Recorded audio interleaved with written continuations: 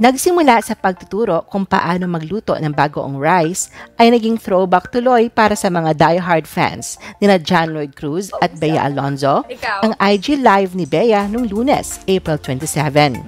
Bakit nga ba madami pa din ang kinikilig sa tambalan nina Bea at John Lloyd? Bakit nga ba hindi naging sila noon? At pwede ba na sila na lang dahil pareho silang single ngayon? The Philippines Showbiz List presents Bakit sina John Lloyd at Bea ang kilig royalty ng showbiz? Welcome to the Philippines Showbiz List, your dose of the Philippines Showbiz buzz.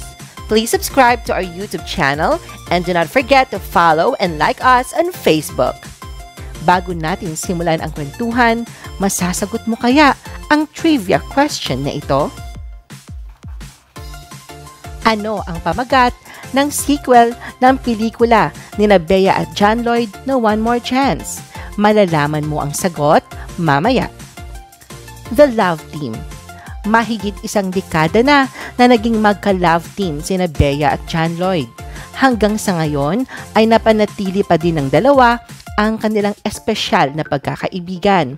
Pero hindi naging madali para sa kanilang dalawa ang simula ng kanilang tambalan. Minsan ay ibinahagi ni Bea na dumating sa point na namagitan na ang direktor na si Laurenti Jogi dahil sa kanilang turingan off-cam.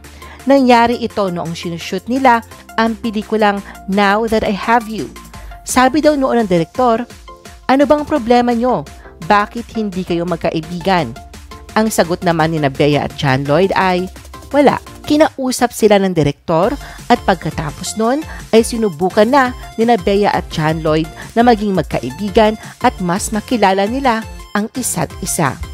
Pinaliwanag din ni John Lloyd na hindi sila nagkainlaban ni Bea dahil sa naging close friends sila di kalaunan. Anya, actually sa amin nga, hindi kami inaawat. Parang pinupush pa nga kami para sa isa't isa. Siguro ganun nga talaga. Kasi pag inaawat, nanggigigil, kapag pinupush kayo, hindi nangyayari. The movies. Mula sa mga teeny bopper hanggang sa mag-asawa na roles ay lahat nagampanan na ata ng Loveteam nina John Lloyd at Bea. Nagsimula ang kanilang on-screen pairing noon sa pelikulang My First Romance. 15 years old pa lang si Bea noon at baguhan sa showbiz at si John Lloyd naman ay 20 years old at sumisikat na ng panahon na yon. Nasundan ito ng mga successful pa na pelikula gaya ng Now That I Have You, Close to You, and All About Love at lahat ay tumabo sa takilya. Ang kanilang pelikula na One More Chance ay naging isang cult classic na para sa mga Pilipino, ang masasabing nagpasikat sa kanilang love team. Kasama ang mga characters na sina Popoy at Basha ay pinakilig at pinaiyak ni John Lloyd at Bea ang mga manunood. Nagkaroon pa ito ng sequel, ang A Second Chance. Noong 2010 ay ginawa din nila ang kanilang on-screen reunion after 3 years, ang Miss You Like Crazy.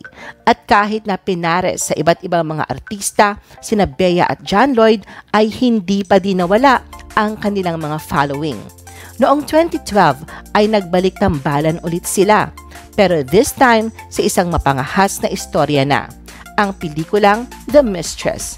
Ito ang naging turning point na kanilang tambalan dahil mature role na ang kanilang ginampanan at napaka-sensitive na ng topic. Kilig royalty. Isinulat ng Rappler.com ang isang article kung bakit sila John Lloyd at Bea ang tinaguriang kilig royalty ng Pinoy Showbiz.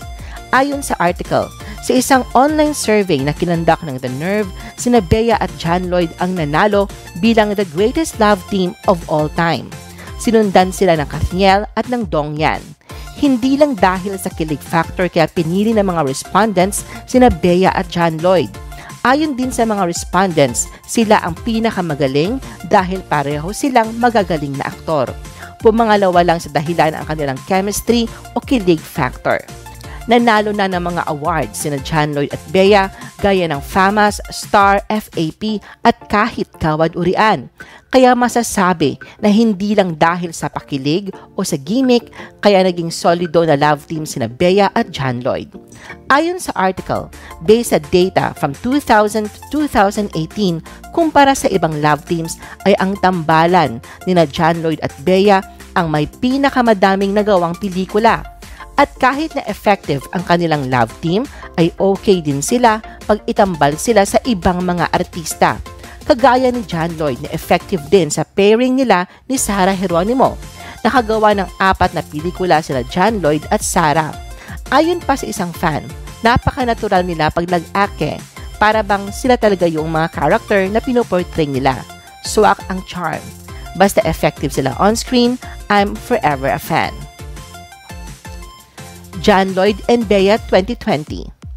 Lumabas ang chismis ngayong 2020 tungkol sa pagbabalik tambalan nina John Lloyd at Bea. Nagsimula ang chismis na ito nang nakita silang dalawa sa isang restaurant. Kahit na naging matalik na magkaibigan naman talaga, sa totoong buhay sina Bea at John Lloyd ay hindi pa din maiwasan na baka meron pang something more sa kanilang meet-up. Noong February 9 ay nagpahiwatig ang direktor na si Cathy Garcia Molina sa posibilidad na gagawa ng bagong pelikula sina John Lloyd at Bea. Anya, antayin ninyo, di ko sasabihin. Pangit naman kung ako ang mag-confirm sa inyo. Di pa ako allowed. Ayon pa kay Direk Cathy, ay excited na siya na makatrabaho si John Lloyd na tinuturing niya na kanyang favorite actor. Noong Valentine's Day, February 14, ay nagkasama sina John Lloyd at Bea sa isang live script reading ng pelikulang That Thing Called Tadhana. Ang event na yon ang pinakaunang public appearance ni John Lloyd mula nang namahinga siya ng 2 taon. Nitong April ay inanunsyo ni Bea at John Lloyd sa kanilang Instagram accounts na magti-team up sila sa isang new project kasama si Antoinette Hadaune. Ayon sa post, over the next week, we will be performing a work of fiction on Instagram. It is a love story and it is about these times. Any resemblance to persons, living or dead, is intentional. Kasama ang hashtag na Unconfined Cinema. The IG Live Kilig Moments. Nitong Lunes, April 27, ang isang IG Live ni Bea na nagsimula bilang pagtuturo niya kung paano magluto ng bagoong rice ay naging throwback para sa mga diehard fans ng tambalan nila ni John Lloyd. Nag-IG Live si Bea matapos niyang magluto ng madaming mga hot meals para sa personnel ng National Institutes of National Health. Noong una ay nagturo siya kung paano mag-prepare ng bagoong rice. Matapos niya mag-narrate ng recipe, sinabi ni Bea na medyo malungkot na wala talaga siyang kausap in particular at mag-isa lang siya. Kaya nag-invite siya ng madaming mga tao para samahan siya sa pagla-live pero dinecline siya. Makalipas ng mga technical glitch ay pumasok si John Lloyd sa IG Live ni Bea. Nagsimula ang dalawa sa kanilang playful round ng Q&A. Tinatanong ni John Lloyd si Bea sa kanyang favorite movies.